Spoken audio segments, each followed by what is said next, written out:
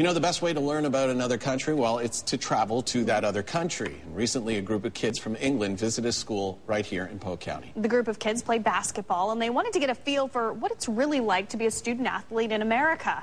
So they came to Ridge Community High.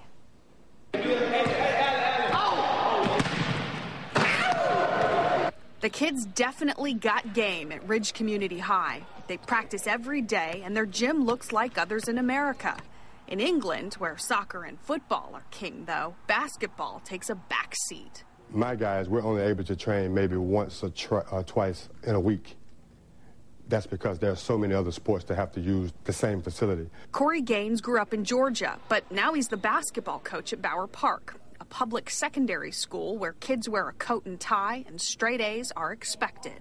Pushing yourself to get them grades is important. And if you don't have the grades, what does that mean? You have to redo a year, or you not whatever you want to do, you won't be able to do. You'll have to choose something else. For about a week, Femi and his team, including their manager Charlotte, followed an American student.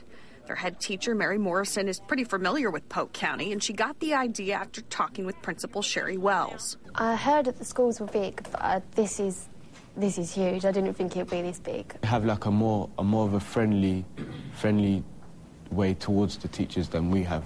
They got the facilities is much better. The students they've been shadowing have their own thoughts about England. I think it's harder in England. I think they should have opportunities for girls also, not just for boys. Keontaria Brown points out her number in the yearbook. In the U.S., it's easy for girls to play. If she was at Bower Park, she wouldn't be given the chance.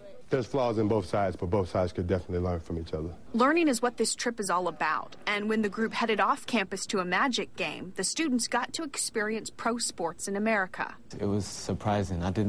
It doesn't look that big on TV, but when you're there, it's really big. Towards the end of the week, the Americans wanted to head overseas. For many of them, it would be their first trip on a plane. I ain't never been on a plane before. Kids from London, they generally go more to Europe and they go experience different things. Whereas our kids, 80% of them never left the state that they're born in. I want to go meet the Queen. And in the future, Coach Gaines hopes to host a group from Davenport. Until that happens, though, he says this trip has given his team more confidence on the court. To see these kids embrace the London kids is something that I feel like is the best part of the entire trip. And Coach Gaines says he believes sports other than soccer will become more popular in England after the 2012 Olympics in London. In the next few years, Ridge Community plans to send a group of students overseas. Okay, Skechers Shape Ups were designed to tone your